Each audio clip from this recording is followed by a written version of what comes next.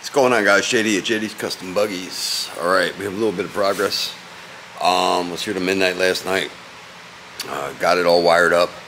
One thing left to do that I can think of is just install the seat belts. Unfortunately, we were thinking about using the stock tabs, but that isn't really going to work. So, because of the razor seat, it's just that the seat belts fall too low. So, we're going to have to come up with something to install the seat belts.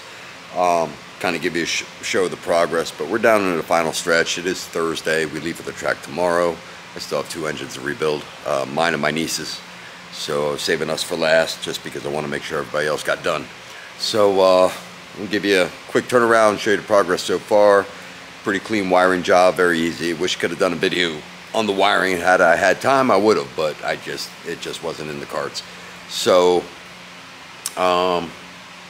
let's take a look. So here's our seat belts. We got some Pro Armor harnesses there to install. Got our box. Very simple. I'm not going to open it up right now for you. We'll do that on another video. But basically, little cover comes up, and boom. Light goes on, CDI's on. Okay, and that shows you that the ignition's on. Basically, you just hit the button and motor turns over. So,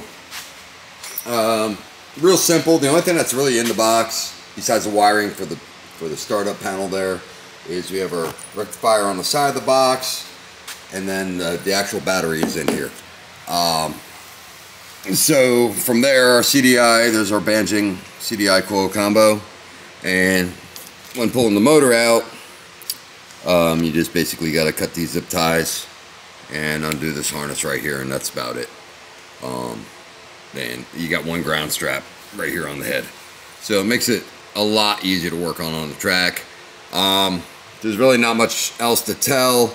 Like I said, I just have to figure out where to put the seat belts. The other thing, afterthought, you know, the CDI, this Banjing's got to be mounted somewhere where there's enough flex in this spark plug wire that, you know, we don't worry about it getting yanked out.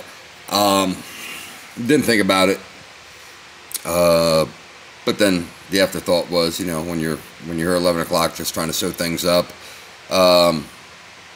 seatbelts. So gonna figure out where to strap. I'm probably gonna put a bolt on this lower, use this hole here for the lap belts. We just have to figure out a place for the shoulder straps. Originally was gonna go there, but as you can see, being down here is just too low on the shoulder, and this razor seat's kind of bulky for these things to go around. That's probably why there's aftermarket like cutouts to put cutouts on the seats to put the harness through the seat. So we're going to try and do the best we can with that. Other than that, she's about done. Still have to adjust the front end on it, but that's going to be done in just a little bit, and probably tomorrow morning we'll have a video of a completed machine. We shall see. So, alright guys, just a quick update. Time's ticking, so I gotta get to work. If you haven't already, subscribe, and if you need parts, gotbuggies.com. Alright guys, have a good night.